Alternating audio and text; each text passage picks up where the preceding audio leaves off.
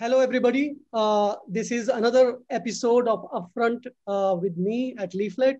Today, we have two very distinguished guests, two noted jurists, former judge of the Supreme Court of India, Justice Lokur, who headed the social justice branch of the court for many years, and is one of the rare judges who has been very vocal and vociferous on the issues of human rights, civil liberties, and judicial activism. And we have Indira Jaising, again, a very noted human rights lawyer and former Additional Solicitor General of India.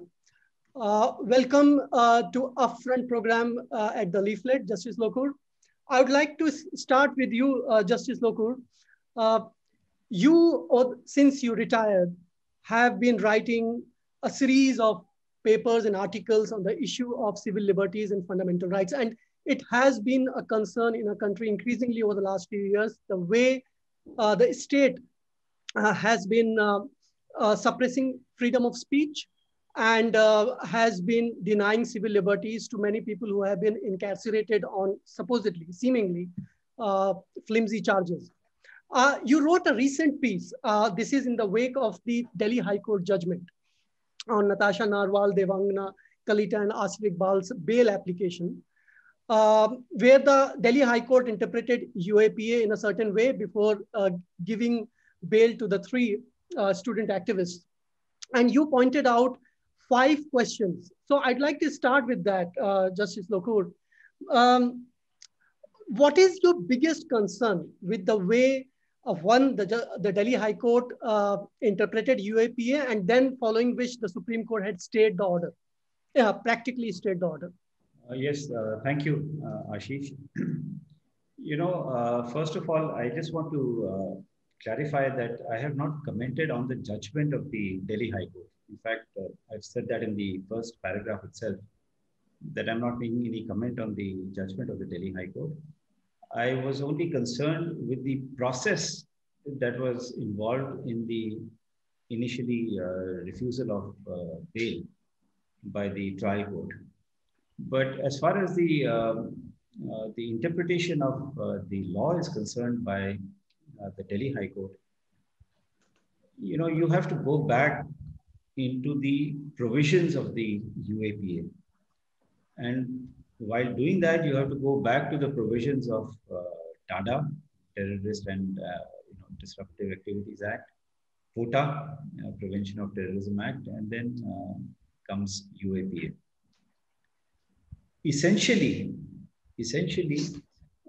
I believe that bail is a matter of right. It's not a matter of discretion for the judge. Of course, the judge has to also use his discretion, his or her discretion in granting or refusing to grant bail and imposing conditions. But it's really a matter of right, which right can be curtailed or stopped on the basis of submissions made by the prosecution. Now, if you look at it from that point of view, under TADA, it was said that was the first law, 1987. They had said that bail can be refused if there are reasonable grounds for believing that the person is not guilty of the offense. Okay. Now, how do you say that a person is not guilty of the offense? The person who is accused of the offense will say, listen, I'm not guilty. All right. Now, the public prosecutor has to be heard. He will say he's guilty. So the court will have to see why the public prosecutor is saying he's guilty. It will also have to see why the accused is saying he's not guilty. So there will have to be this, arguments back and forth, so to speak, that the court will have to look into and then come to a conclusion that I think that there are reasonable grounds for believing that this person is guilty. In POTA, it was more or less the same, right? Except that instead of reasonable grounds for believing, they said grounds for believing. Okay, but really that doesn't make much of a difference because it still has to be reasonable. Grounds for believing that he is not guilty. Now, if you look at it in that light, under UAPA, the bail provision says reasonable grounds for believing that the accusation is prima facie true. Okay. Now, in all three statutes, both the sides have to be heard. Otherwise, an accused will say that, listen, why are you hearing the other side? I'm telling you I'm not guilty, and these are the reasons I'm giving you why I'm not guilty. Don't hear the other side. But that would be a very strange sort of a situation. So similarly, under UAPA, if the prosecution says that, listen, I think there are reasonable grounds for believing that what I'm saying is prima facie true, the accused can say, listen, this public prosecutor is not giving the entire truth, or there are no reasonable grounds for believing that what he is saying is prima facie true. So there has to be a hearing of both the sides. And this is something which has been acknowledged by the Delhi High Court. And the Delhi High Court has then come to the conclusion after hearing both the sides that, listen, we don't think there is any evidence against this person.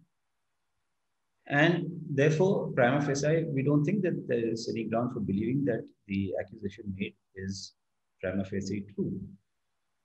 That being the position, the provisions of UAPA are not retracted, and therefore the persons are entitled to bail.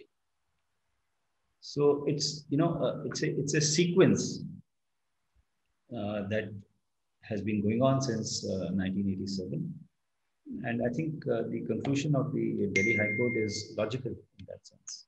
But besides the bail provisions and where you explained the process involved in disposing of the bail applications of the accused under the UAPA Act, you have also raised questions about the police process, in the sense that how the charge sheets were not delivered on time, how the physical charge sheets were not given or were perhaps deliberately denied, and even the registration of multiple FIRs. Some of these FIRs seem to be more tactical. You also highlighted that how when accused got bail in one FIR, they were arrested in the court at the very same time when they were bailed out in the earlier FIR. And even when they were bailed by the Delhi High Court, that order was again forestalled, which means that the Delhi police said that, look, we have to verify the addresses. So they all in culmination, Justice Lokur, it seems that there was a witch hunt against these student activists, and which you have highlighted. And this witch hunt doesn't restrict to this case. It has been going on in various other cases as well, which is the way the sedition law has been applied, the way the right to protest peacefully has been denied. And an MP recently was arrested under Sedition Act and sedition law, and was also tortured during police custody. So is there a pattern in the way the state has been acting against those it believes are ideologically opposed to its stance? Do you see a pattern? I'm not sure whether it's only ideological, right? It's a question of disagreement also, in the sense that, I may have the same ideology as a particular person, but I don't agree with that person, or I don't agree with the policies of that person or the views of that person, even though the ideology may be the same. So it's not really, so much ideological as a general pattern that if somebody does something wrong, let's fix that person, kind of thing. That famous, Thokdo kind of attitude. that is what is, a little troubling. Right. I would, come back to this point that you just raised, that this approach of Thokdo is becoming a norm and the default rule by which the state is playing. But before that, I'd like to ask Indira one question. Indira, you have been representing the Bhima Koregaon accused before the courts. What is your interpretation of a terrorist act? Because while deciding the bail application of the 3 student activists we just spoke about, the Delhi High Court had to go into the definitional issues. which is Section 15. What is a terrorist act? Whether there was a prima facie case of terrorism. According to you, what is terrorism? Is inciting a riot an act of terrorism? Ashish, I will also preface my comments with a caveat. You point out that I am representing some of the accused in the Bhima Koregaon case, and the matter is sub judice. So I will not refer to the facts of that case. However, you know that worldwide, we don't have a standardized definition of what is terrorism. All we have is what is a terrorist act. Now, I would, however, like to put on the table my definition of terrorism from a reading of international law. At the heart of the issue of terrorism is intimidation, an act of intimidation. So, what is terrorism? It is intimidating the government to do or not to do something, the impact of which is felt by ordinary citizens of that state, ordinary citizens of India, I would say. For example, you might say that the hijacking of the aircraft at Kandahar was an act of terrorism because demands were made, release so-and-so, so-and-so, so-and-so, and failing which the aircraft will be blown up. So that would be a classical case of terrorism and a terrorist act. However, my approach to the question that you raised is to look at the plain meaning of the section. Now, I would like to draw your attention to the plain wording of Section 15 of the Unlawful Activities Prevention Act of 1967. And this is what it says.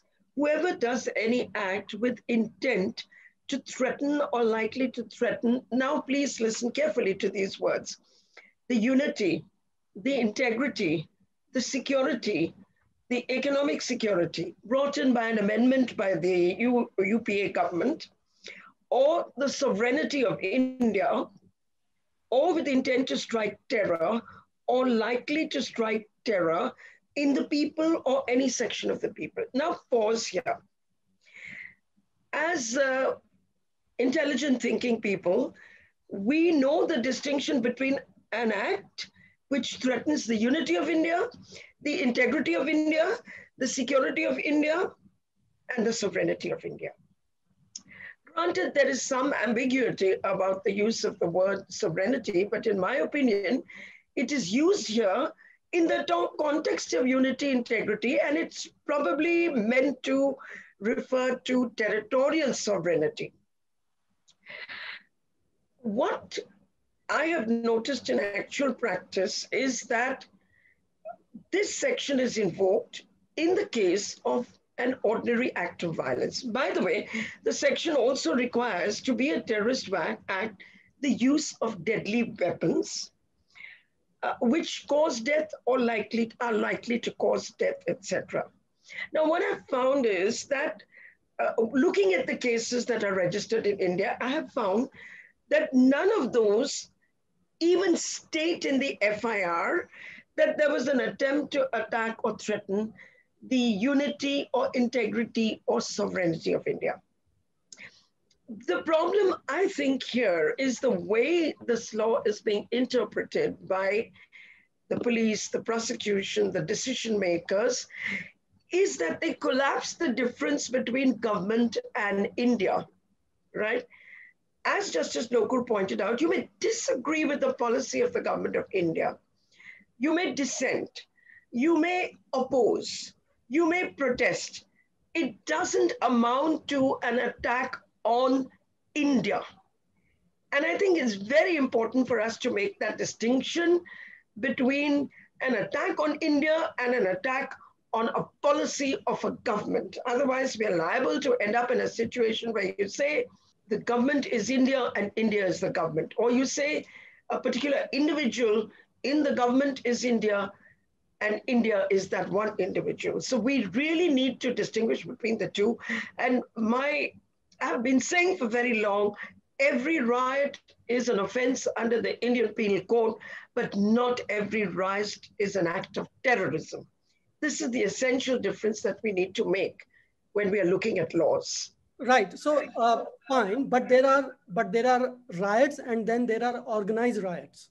So what if there are organizations who, by sloganeering, by organizing meetings, by giving call to people to arms, first create an environment of communal disharmony, communal discord.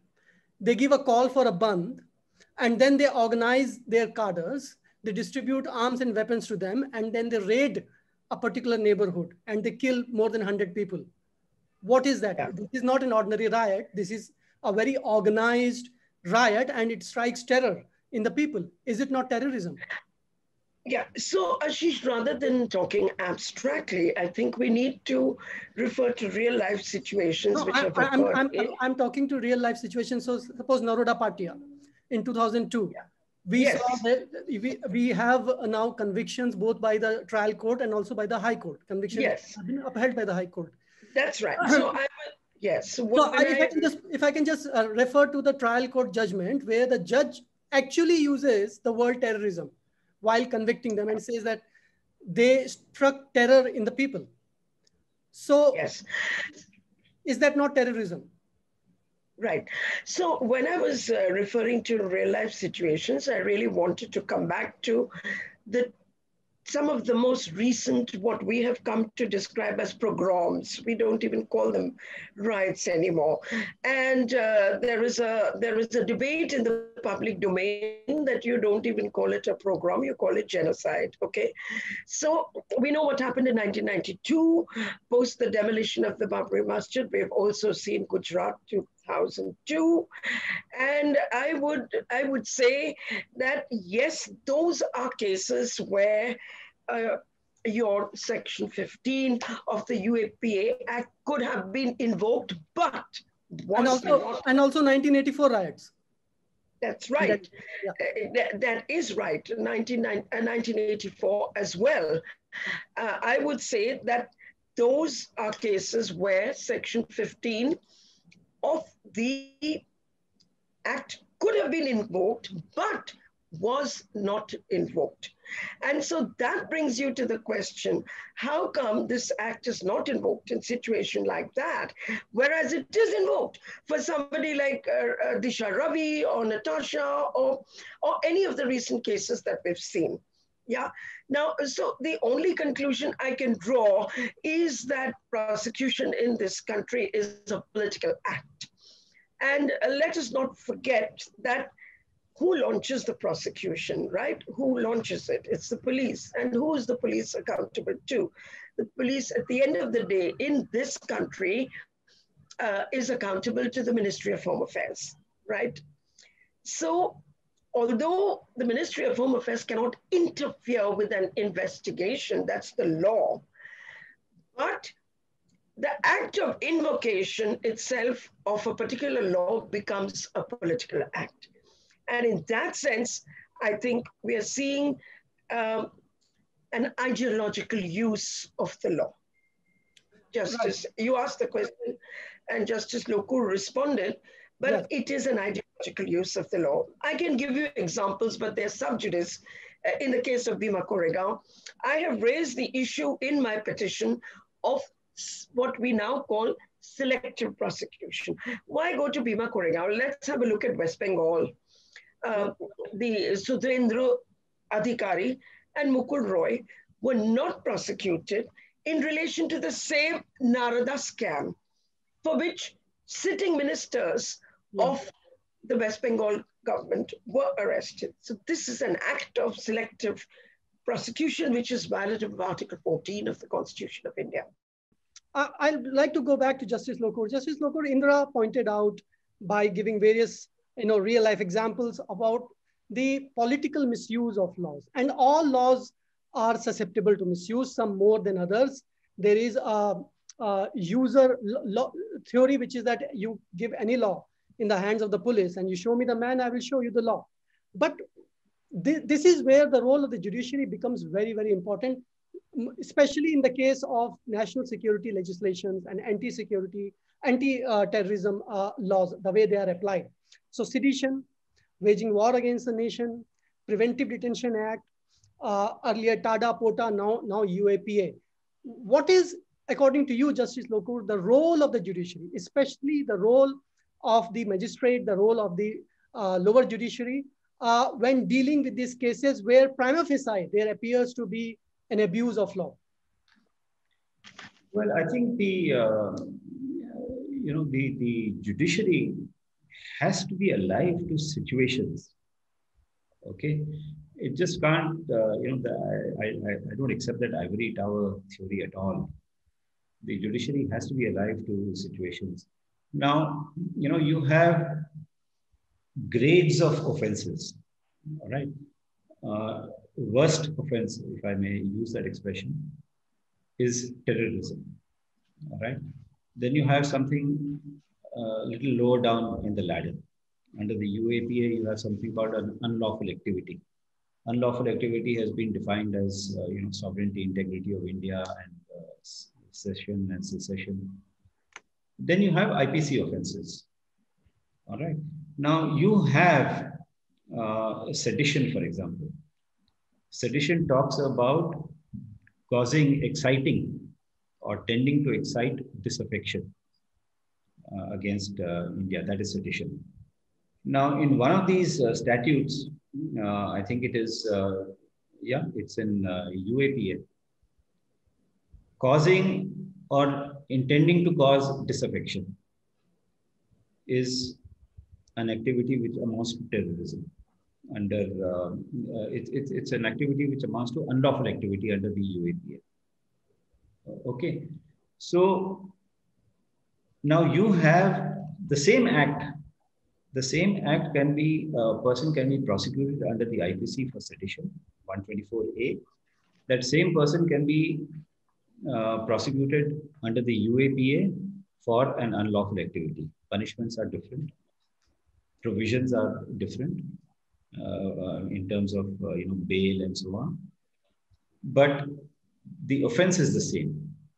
The definition is more or less the same. One uses the word exciting, the other one says causing.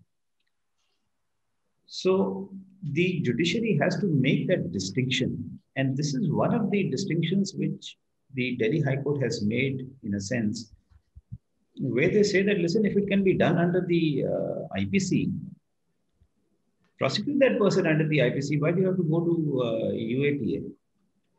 All right. So because UAPA is a much harsher provision in terms of punishment and so on, don't use that, if the same result can be achieved by IPC. But if you think it is something, much greater, now in this case, much greater would have to be terrorism, So unless you equate sedition with terrorism, you proceed against a person for sedition under IPC. If it is, of a nature which perhaps comes in the definition of unlawful activity, I don't, offhand, I can't say what would come under the definition of unlawful activity.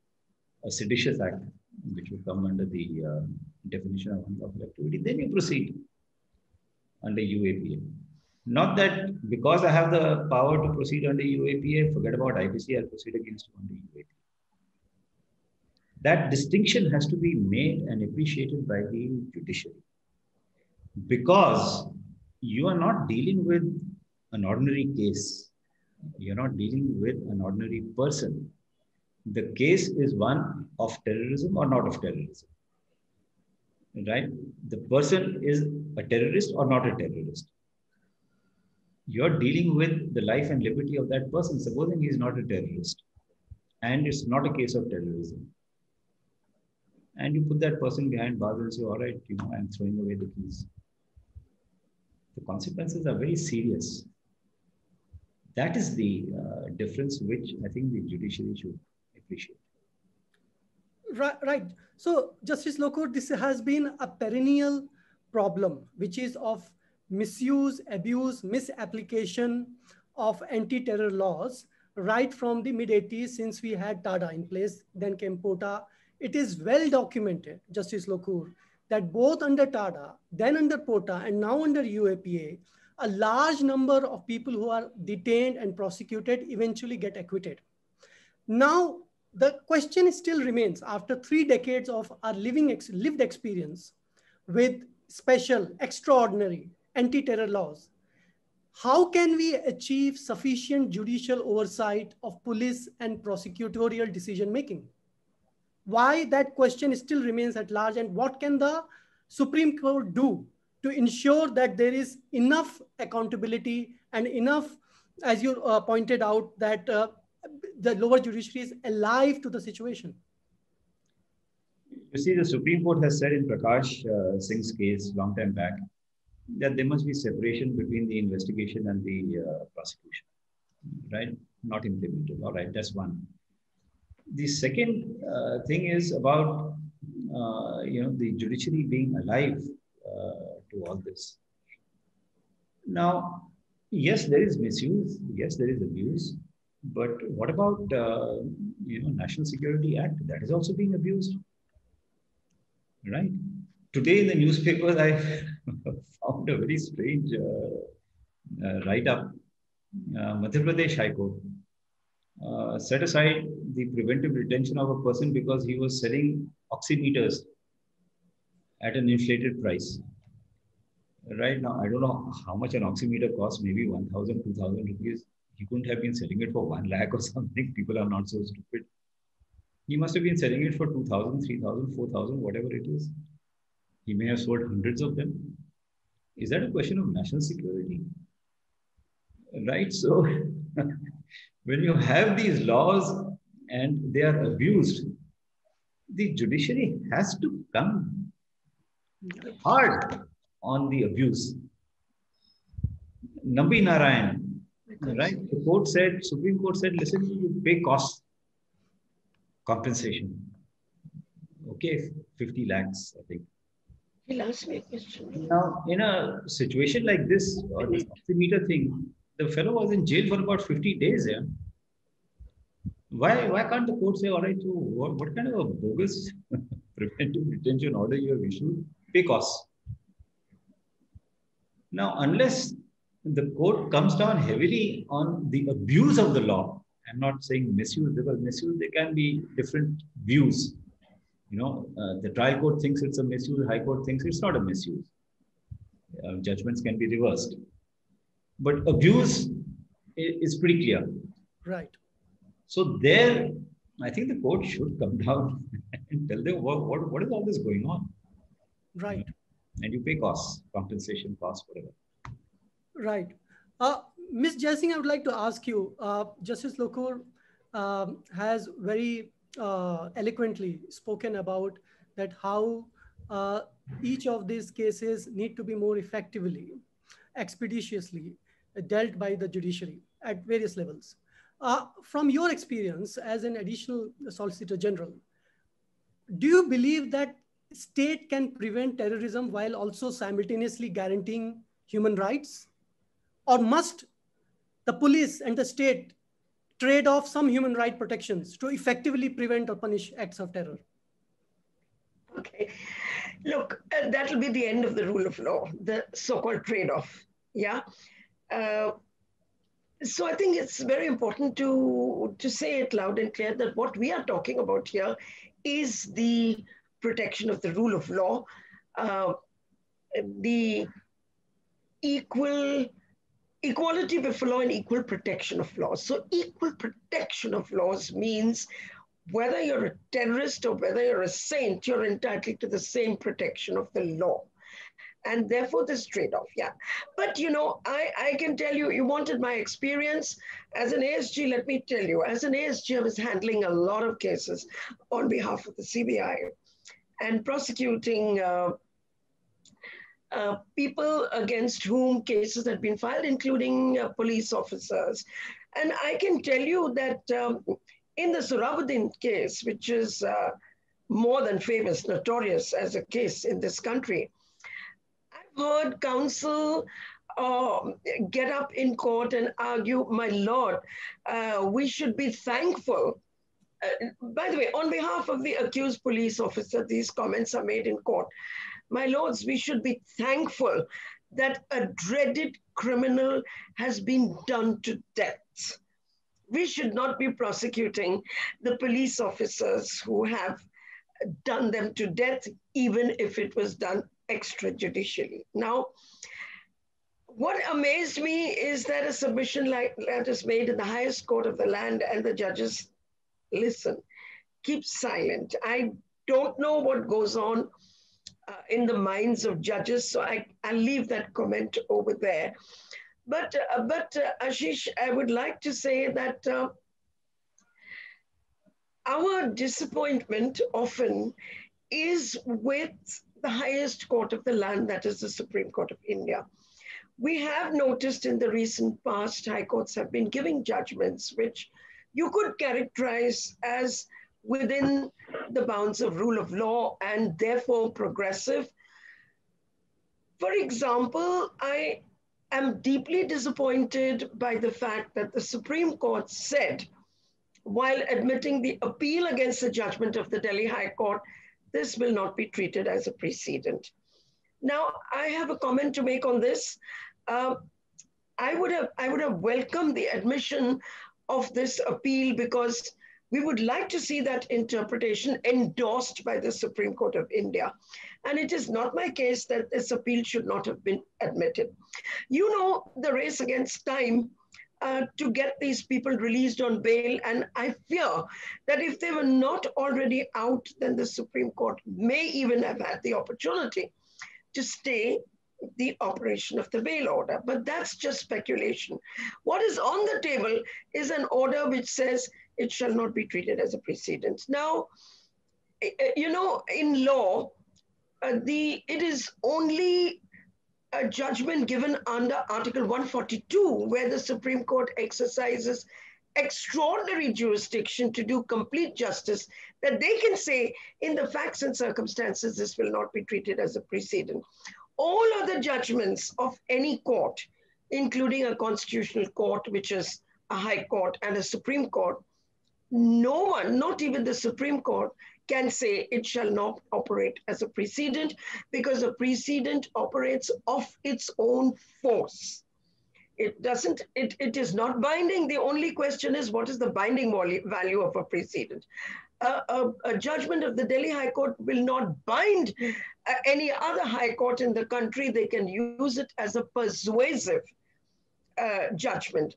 But to say that this cannot even be cited in another court, it shall not be treated as a precedent, I think goes beyond the four corners of the law. So therefore, we are disappointed.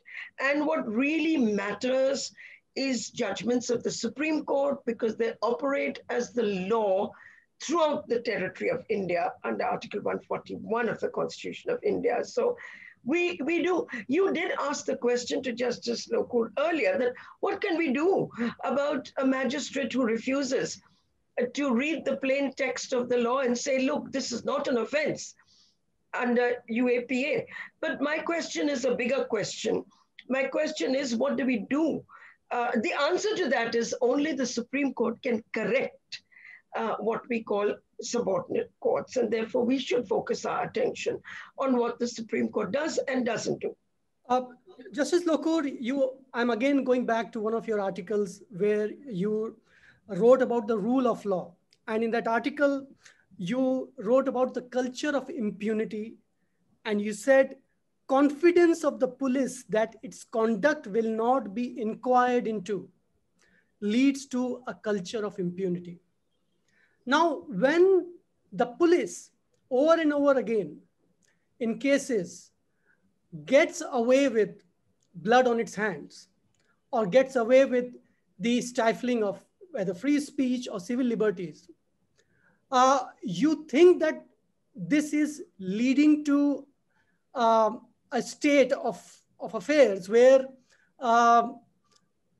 there is terror in the hearts and minds of the people who don't necessarily agree with the government of the day, and this will eventually erode not just the rule of law, but it will also eventually erode the very democracy of which we are so proud of?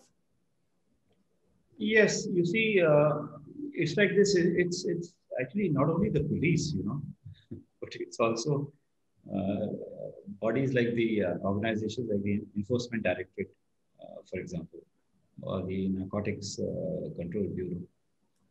Now, if these authorities get away with doing something wrong, I mean something which is patently wrong, right? It is definitely going to have an impact on society, and that's why I think it's a broader question than the ideological thing. Now, the enforcement directorate, for example, may not necessarily be concerned about ideology. Okay, but they can still get after a person. NCB, they may not be concerned about ideology, but they can still get after a person. Somebody like Riya Chakravarti, for example, right? She was not opposing the government or anything, but they got after her. So once these bodies like the police, NCB, ED, whatever, once they know that nothing is going to happen to us if we do something wrong, then fine, we can take the law into our own hands. And that's when the rule of law becomes, compromised, so to speak. And Right. that is what we have to be, careful about. Right. And you have also at various points spoken about compassion and expeditious justice and access to justice. And compassion is one element which we saw in your uh, uh, term when you were heading the social justice branch of the Supreme Court, which we increasingly find lacking, not only when it comes to, say, disposing of bail applications, but also in various other cases like PILs filed for, say, migrant laborers or people who were displaced because of the overnight imposition of lockdown, and so many other cases. I would like to ask you, what do you think is the future of the social justice jurisprudence in the country? You think the social justice jurisprudence in the country has suffered a setback over the last few years in the way the higher judiciary has over and over again sided with the executive and for one reason or the other failed to give enough succor and relief to the dispossessed and the underprivileged? Yeah, I think it has suffered a setback. I'm pretty clear about that. We are talking, when we talk about social justice in the context of the social justice bench, we are talking about disadvantaged persons, right? Marginalized persons. Now, you had the situation of last year, of the migrants. Now, obviously, on the face of it, they were disadvantaged. I mean, they had to trudge back home. One girl had to, cycle, I think, 1,000 kilometers or something with her father. Right? Now, if the court says that, listen, theek hai, ho gaya, so what if there's migration? Then there's something wrong. You can't just ignore the plight of millions of people. Okay? Even hundreds of people. You can't ignore it. You have homeless people. You have people who are unable to, the cost of this COVID treatment, first of all, going to a hospital, spending money in the hospital. A lot of people have got impoverished because of that. Can you say, well, what can we do about it? We can't do anything about it. You can't look at it, in that sort of a manner. I mean, we don't even treat, prisoners of war in that way.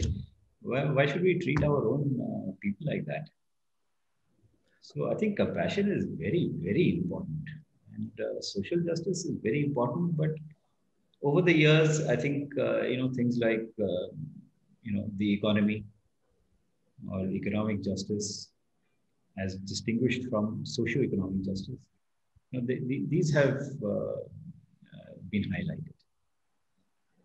How do you see the case of Stan Swami, an 85-year-old Jesuit priest, where he had to go to the courts over and over again for something as basic as a sipper or a straw. Yeah, that's a question of compassion. You know, if I remember correctly, correct me if I'm wrong, the jail authority said there's no provision, there's no rule or whatever in the prison manual which says that you're entitled to a sipper or a straw. But is there a rule which says that you cannot be given a straw? There's no such rule. So if he asks for a straw, why can't it be given to him? Why is it that a negative is used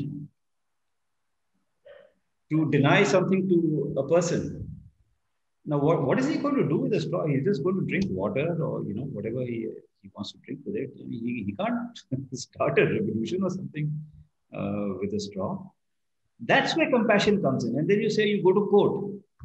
Now, fine, there may be lawyers who have gone, pro bono, who have assisted him pro bono. But supposing a lawyer says, no, you see, I need my fees. And he quotes a figure of, 4 figures for a straw, which you can buy a packet of straws for, I think, about 50 rupees, 100 rupees or something. And what does he want? He just wants one straw. He doesn't want 100 straws. That's where compassion comes in. Yeah. Or you have a situation like this Natasha when her father died. Has there to be an argument that, she wants to go, her father has died? There doesn't have to be an argument on that. Yeah. That's where compassion comes in. Yes. And if that is lacking, then we are in trouble. Right. And state functionaries, police, specialized agencies, prison officials, sometimes overtly, sometimes indirectly, they trample upon civil liberties and sometimes even commit offenses. As a former judge of the Supreme Court, as a jurist, you think that these kind of broad immunities, whether by convention or by law, which have been granted to government officials and state functionaries, are they justified and necessary? And don't they gnaw at the very spirit of the rule of law? Yeah, I think we have to have a relook at all this. We have to have a relook. Now, if you remember that case of Benny and his father in Tuticorin, who were bashed up and they died, right? What has happened to the police? Yeah. It's been about a year or a year and a half. I don't know. What happened to those people who, staged an encounter or there was an encounter? One doesn't even know what happened. Yeah. In Hyderabad, when those 4 people were killed, right? What happened to that person who was killed in an encounter or was trying to run away near Kanpur? He was killed. These are instances which are a year old, if not more. Contrast this with George Floyd. Yes. Within a year, that policeman has been convicted and sentenced. Yeah.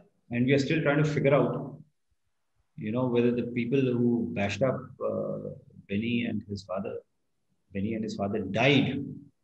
It's not that they were only bashed up, they died. We're still trying to figure out, kya hua? Yeah. Yeah. It can't be like that. Yeah. So we have to, revisit all this. Yes. Otherwise, we are inviting trouble. If we say it's a part of life. It's been going on for the last so many years. Let it go on for another couple of years. But in the next couple of years, that will be the end of it. Indira, if I may ask you, from your 50 years of long experience dealing with cases of human rights violations and violations of civil liberties, how you think one can ensure that special courts and special procedures enacted under anti-terror laws follow judicial independence and the requisites of a fair trial? Ashish, I don't think I can answer this question without raising a few larger issues in this discussion. And what I have noticed is that as we speak, goalposts are changed. Now, if you amend the law and say this is not the law, how do you expect a lawyer to go to court and argue, well, this is the law? Let me give you a couple of examples. If you take Article 370 of the Constitution of India, all you need to do is to amend the law and say the state government shall mean the central government. You've changed the goalpost.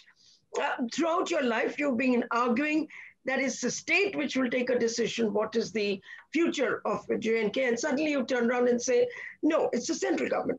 So I can give you any number of examples of this. You take the CAA, okay? I've grown up all my life almost thinking that everybody who is born in this country is a citizen, though citizenship in our country is not only based on birth, but then in a very creeping fashion, you have laws which say, no, both your parents must have been of Indian origin. Then you say one of them, neither of them should have been an illegal migrant. And finally, you end up with a law which says, we will still give you citizenship, notwithstanding the fact that you entered as an illegal immigrant, provided, however, you happen to be a Hindu. So I think there are, how does one answer a question like that? Okay, if you want to know my feeling, I can tell you my feeling. I don't have an answer, but when I started my practice as a social justice lawyer, I was under the impression that one just has to argue for social and economic rights, and this country will be in a state of paradise. If we can just eliminate poverty, that's our only problem. But today, if you ask me the same question, I will say, I'm sorry, I was very mistaken. What I need more than my economic and my social rights is my political and civil rights. And because why? Because your civil and political rights gives you the right to speak up. Right? And I think that the people we are talking about, whether they are marginalized or whether they are political dissidents, they have only one weapon in their armory, and that is their voice. You take that away and you have taken away their life, okay? There is nothing left to argue for. Then you can give a person as much food as you want, you can give that person as much clothing and housing as you want, but if you don't give them the right to speak, you have achieved nothing. So I think we need to understand, why is it in this country that the goalpost is changing all the time? Why is the secular character of the country being dismantled brick by brick? And unless we have an answer to that question, I don't think we can, people like me who are not in the judiciary on the other side, my tools for advocating for justice are being taken away systematically. And then what are you left with? You're left to the mercy of the Supreme Court. Now, we are not supposed to be left to the mercy of the Supreme Court. We are dependent on the law. And the law is a tool. It's a very powerful tool in our hands. So I would argue for the return of that tool. As we speak, Ashish, Justice Lokur is surely aware of the fact that the Bar Council of India has just issued rules to say that you can't criticize the judiciary. And if you do, you'll be disqualified as a lawyer. Now, how can I answer your question, Ashish? I have no answers. Yeah. To be left to be left at the disposal of the Supreme Court. If I can go back to Justice Lokur, which is a new trend has emerged over the last few years, which is the tactical registration of FIRs. Something you say, something you write, and then different complainants in different parts of the country, they register an FIR emanating from the same act or same article that I wrote. Again, the Supreme Court has dealt with these kind of tactical registration of FIRs or this kind of abuse of territorial jurisdiction also in a very uneven manner. So again, Justice Lokur, you wrote an article where you contrasted the Arnav Goswami case with the Amish Devgan case, and those two cases also with other cases where there was not a relief for many other people who were on at the receiving end of those complaints. So how do you deal with this new pattern that is emerging in a country? that a writer, an author, an activist is susceptible to facing simultaneous prosecutions, possible prosecutions in different parts of the country for something as simple as writing an article? Yes. Again, that is an area that has to be looked at, right? And it's not only territorial; it can be a multiple FIRs. For example, you write an article in Delhi today, all right? Somebody is unhappy with the article. And let me tell you, this is not something which is new, it is something which has happened in the past. So you write an article and somebody, in the Northeast files an FIR against you. Okay. Now, according to Delhi police, it takes 3 days to go by Rajdhani from Delhi to Guwahati. That's what the Delhi police told the trial judge when they wanted to verify Devangana Karta's address. So somebody files a case against you in some village or some district of Nagaland. Another person files something against you in Jammu and Kashmir. Somebody files against you in Kerala or Lakshadweep, right? It's not easy to go. Somebody in Andamans. Okay, now should that be permitted? So this is something which has to be looked at. Now this is sheer harassment. The court, the police says you come. Now you can't go to all these 6, 7 different places. So you have a problem not only of territory, but you have a problem of multiple FIRs filed against you. Now, when I said this has happened in the past, there was a time, under the Negotiable Instruments Act, the check is bounced. Yep. Right? Now, somebody in Maharashtra, for example, or somebody in Karnataka, for example, gives a check which bounces. This person opens a bank account in Sikkim, right? And gets a notice issued from Sikkim and says, you come to Sikkim. Now, should that be permitted? So we have to look at these laws because today, many of them are being procedural laws. Many of them are being misused, if not abused. So we need to have a fresh look at many of these things, right? So I think this whole business of writing articles and 10 FIRs being filed against you in 10 different parts of the country is nothing but sheer abuse. How many people can actually go to the Supreme Court and say that, listen, there are 10 FIRs against me and you please club them and send them to one place? Yeah. Everybody can't go to the Supreme Court. Okay. But now I think what has happened, which I think is very, very interesting.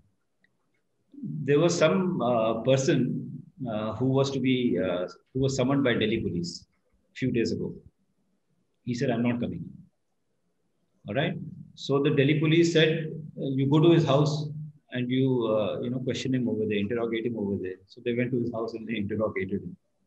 Probably the interrogation was not complete, whatever, I don't know.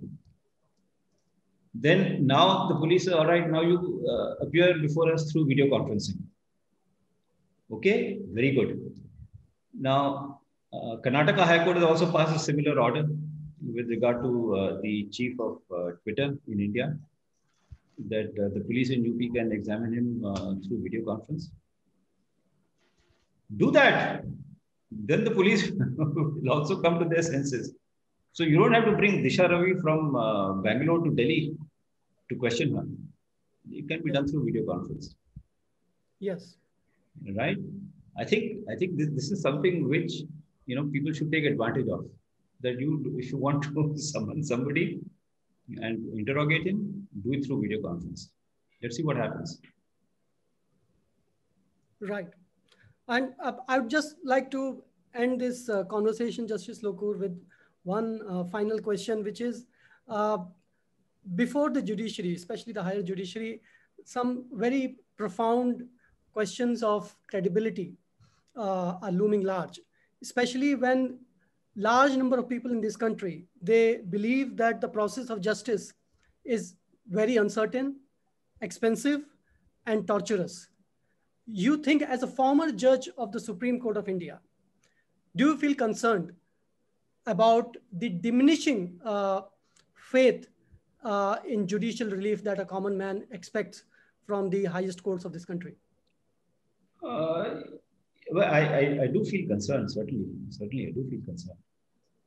You see, it's like this. Uh, the judiciary has had bad times in the past, all right? But there has to be the will to bounce back. And unless that will is shown by the Supreme Court, things may not improve. And let me tell you, after the emergency, the Supreme Court bounced back pretty fast. The emergency was over in 77. In 79, you started getting these judgments of, Lokur standi being relaxed in SP Gupta's case. You had public interest litigation. It took 2 years, or maybe less than 2 years, for the Supreme Court to bounce back. But there was a will at that time. I don't know whether today there's a will or there is no will. If there is a will, perhaps the Supreme Court can bounce back. But if it is a chalta hai kind of attitude, there's a problem. Yeah. Indira, if I can come back to you for one final question. As a civil rights lawyer with 50 years long practice, what do you think is the role of lawyers like you to ensure that judiciary is one alive to the ground reality and is also alive to the need of a very expeditious and effective relief to people who have been wronged by the state? What role do you think lawyers like you can play? It is no longer possible to play a role only inside the courts. I think advocacy for civil rights has to be done inside and outside the courts. Yeah, and so that's one way in which I think we can move forward. Because, as I said, at the heart of this debate is a political issue.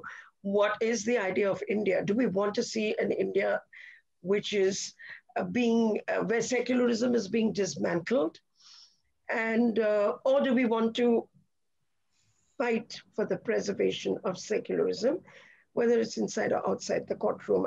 I see that as a major role of civil rights lawyers, because it's only in a secular framework that people like us will get justice, not in a framework which has